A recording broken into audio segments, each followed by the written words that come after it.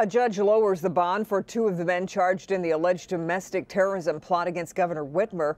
Paul Ballar of Milford had his bond reduced from $500,000 to $75,000. Joseph Morrison of Munith saw his bond lowered from $10 million to $150,000. Both men are charged with felonies, including providing support for terrorist acts.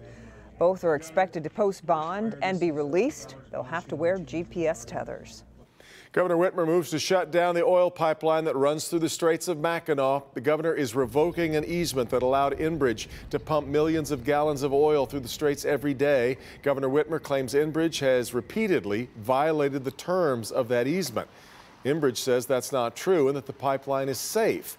Enbridge will have to shut the pipeline down by May of 2021, barring some kind of change.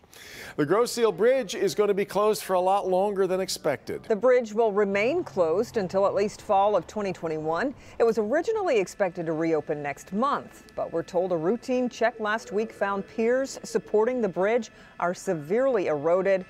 That has to be fixed before the bridge can reopen. It's been closed since May.